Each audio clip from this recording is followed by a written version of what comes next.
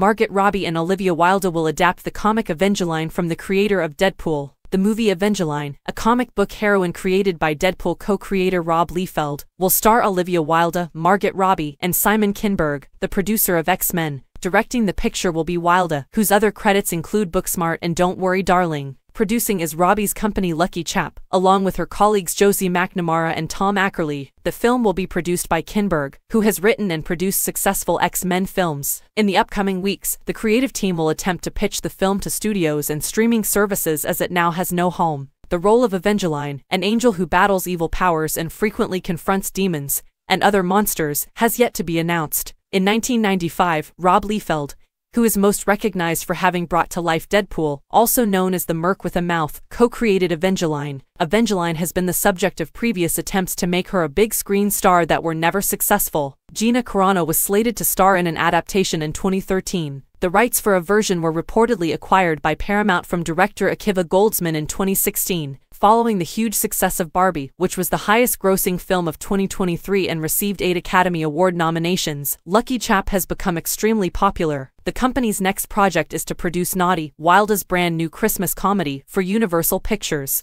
The Academy Award-winning dark comedy I, Tonya and Emerald Fennell's movies Promising Young Woman and Saltburn are among Lucky Chap's other noteworthy undertakings. It most recently supported the coming-of-age Sundance feature My Old Ass, which sold for $15 million to Amazon MGM Studios.